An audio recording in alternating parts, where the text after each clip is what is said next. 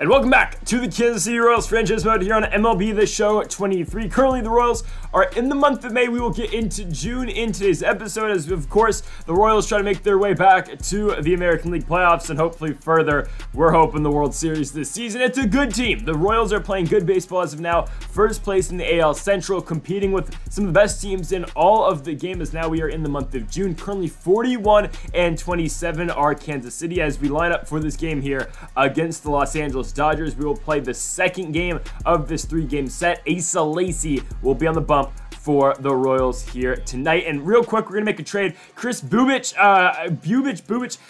he's 28 years old, 74 overall. He's not starting. We are going to move on. I'm going to try to pick up a prospect because I'm trying to get some more guys on the Major League squad. Going to trade him for a prospect from Colorado, Sal Harden, I think. He's 69 overall, I think 19 years old. Works for me. We get this game here with the Los Angeles Dodgers. It's one of the best teams in the American League, and the Royals taking on the best team in the National League. The Dodgers 50-21 heading into this game here at Dodger Stadium. For the Royals, of course, 41-28. It should be a good one here from Los Angeles, California. The former Philly and Austin Nola will be on the bump for the Dodgers. And folks, if you haven't yet, though, make sure that subscribe button down below for some more Royals franchise mode here on the channel. Also, go make sure to check out Diamond Dynasty on the channel as well. Link is in the description down below. Aaron Nola makes the start tonight for the Dodgers. I said Austin earlier. You're at 3.06 Aaron Nola so far this season. You will see Dylan Carlson first on the 2-1 pitch. Carlson gonna hit a fastball into right field, but ranging to his right, it will be Mookie Betts. And we're gonna talk about this Dodgers lineup in a second. It is stacked. Your Royals lineup goes Carlson, France, Pasquantino, Witt, Santander, Melendez, Garcia, Cooper,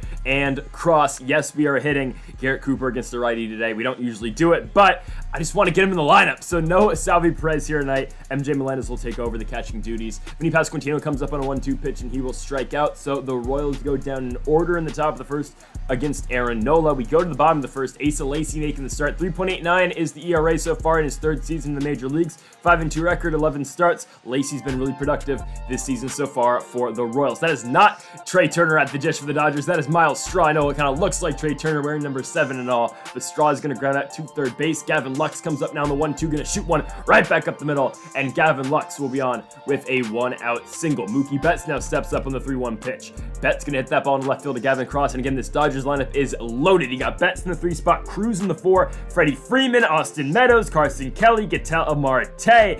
It is a loaded lineup. And obviously the favorites to win the National League are the Dodgers. I mean, I think the Cardinals have a really good chance too, obviously the reigning world champs, but yeah, it will be St. Louis and Los Angeles as the 2 top dogs in the National League this season. So we go to the top of the second. Bobby Witt gonna fly out into center field to Miles Straw. 1 gone for Anthony Santander. Santander gonna chop one to second base. Charging in though is the leader of the Marte Parte. Ketel Marte's got it. 2 down for MJ Melendez, who is really struggling. Batting 197 is Melendez. He is the weak link in the lineup right now, and I think in the postseason, there's a very good chance we don't play Melendez, and we obviously play Salvi at catcher and we just DH Garrett Cooper. We'll see, because Cooper's batting 347. Given the sample size for him against right-handed pitching is not great, as that one's going to drop into right center field. However, Dylan Carlson with the cannon. Oh, he's going to throw out Austin Meadows at second base. But when you look at how this team is going to look come playoff time, I think there's a very good chance. We will see how the season plays out. There's a good chance MJ Melendez doesn't see the lineup. Just considering, yeah, like, he's probably the weakest link, and this is a guy right here in Luis Garcia who continues to show amazing results at the plate. I mean, this guy, every single year we've had him, has been tremendous. I really like Luis Garcia in the lineup. 2 gone for Dylan Carlson. He, though, will ground out to first base to Freddie Freeman. But yeah, when you look at the roster for the playoffs, obviously Melendez will be on the roster. It's just a matter of if we're going to play him or not, because I think there's better guys than MJ Melendez. Now, I'm not going to move on from Melendez entirely because he is the catcher of the future.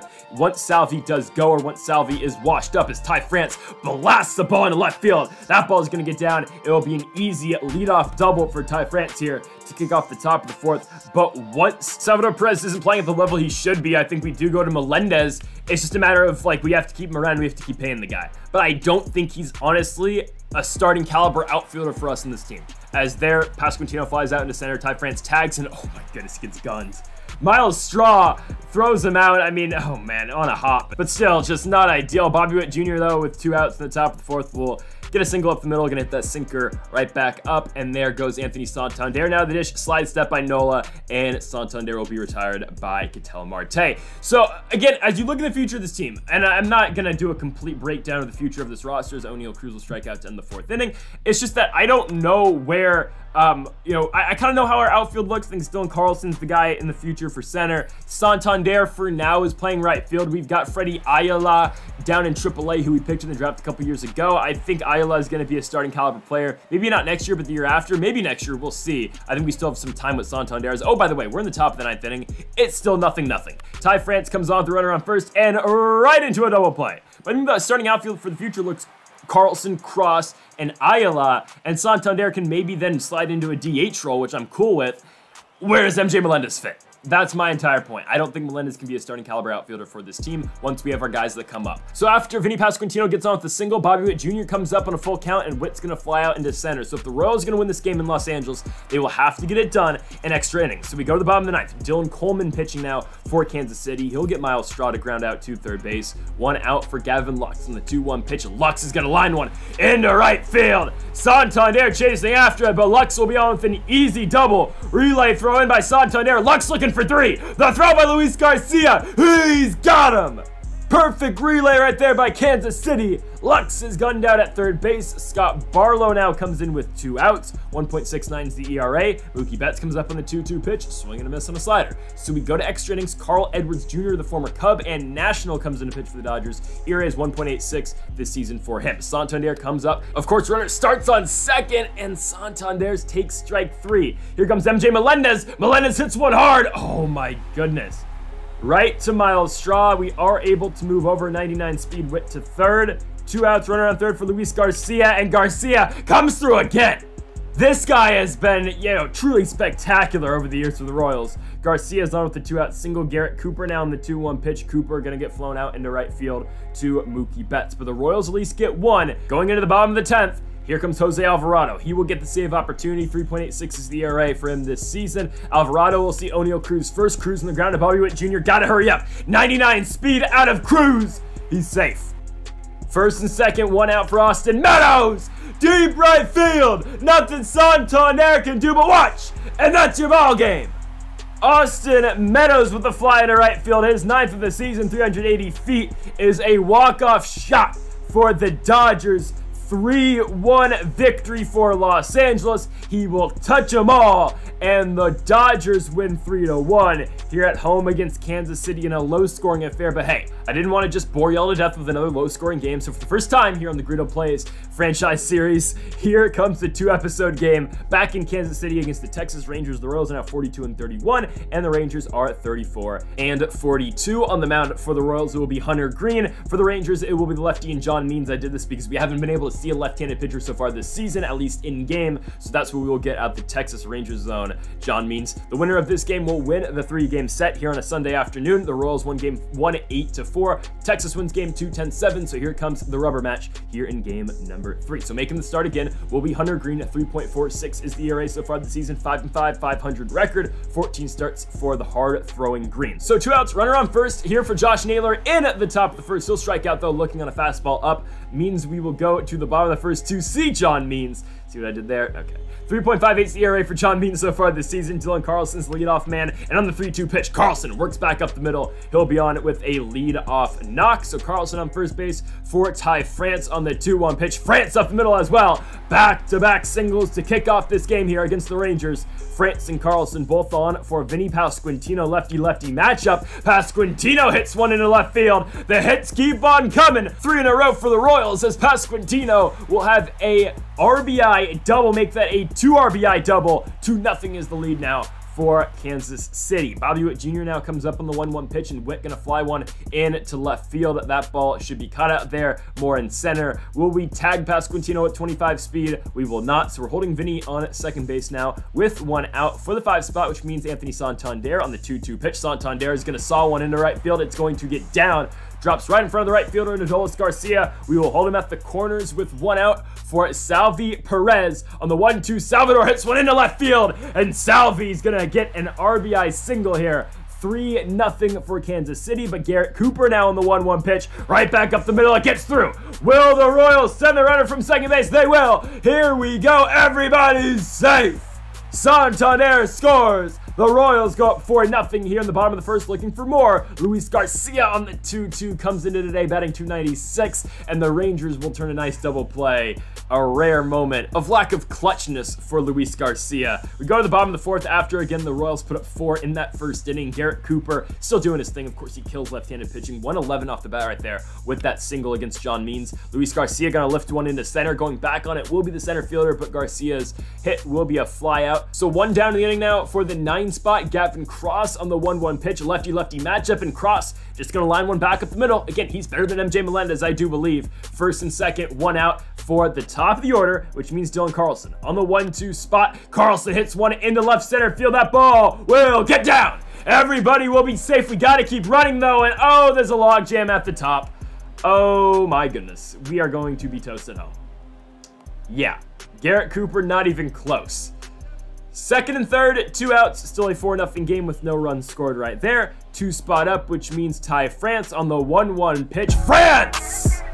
Fastball up and way out of here!